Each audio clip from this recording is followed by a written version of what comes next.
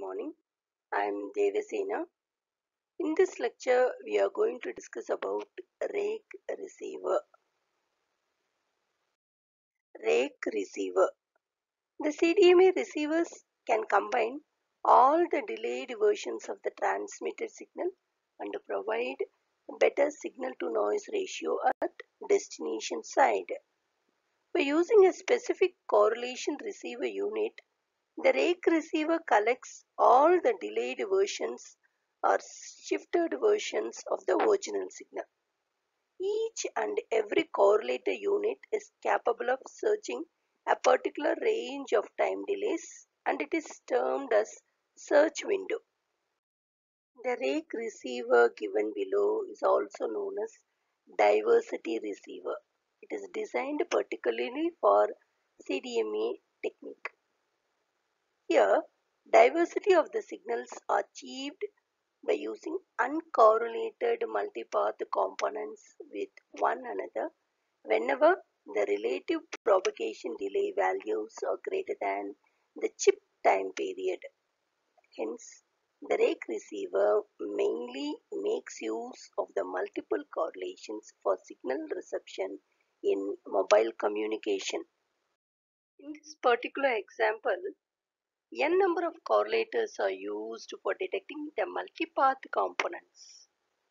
For obtaining an accurate estimate of the transmitted signal as a whole rather than a single component, the multiple components are weighted after the n correlator units.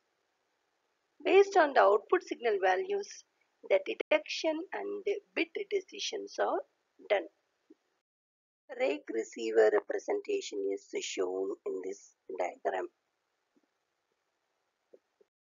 A waiting state network provides a linear combination of the outputs from correlator for the bit detection purpose.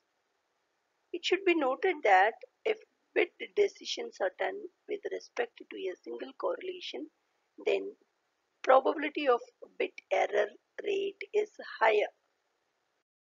Assume that the outputs of the n number of correlators are A1, A2 up to AN, which are weighted by alpha 1, alpha 2 up to alpha n values. If the SNR or power is smaller for a particular correlator, then its weighting factor will also be a smaller value. The general overall signal can be represented as E dash is equal to summation n is equal to 1 to capital N alpha suffix n into capital A suffix n, where alpha suffix n indicates weighting coefficients.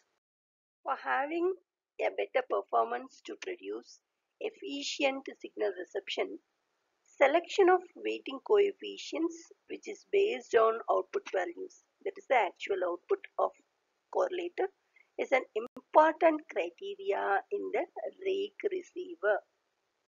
Block diagram representation of a RAKE receiver is shown here.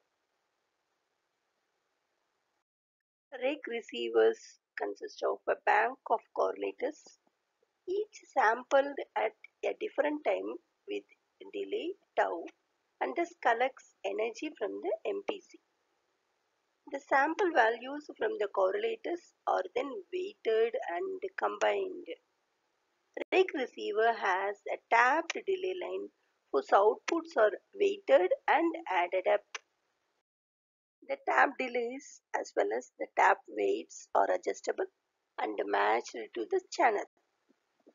The taps are spaced usually at least one chip duration. Receiver filter plus RAKE receiver provides matched to the receive signal, provides matched to transmit signal. The receiver adds up the weighted signal from the different RAKE fingers. The receiver adds up the weighted signal from the different RAKE fingers in a coherent way. These signals provide delay diversity, that is the frequency diversity.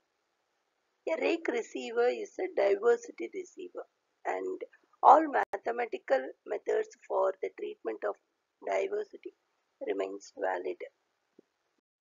The complex conjugates of the amplitudes of the MPC corresponding to each rake finger provides the optimum weights for maximum ratio combining.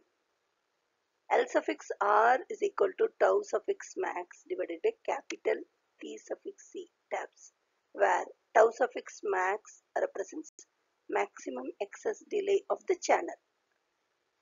The number of taps for the outdoor environments easily exceed 20 taps. The selective rake, that is S-rake receiver, selects the L suffix B best paths and then combines the selected subnet using maximum ratio combining.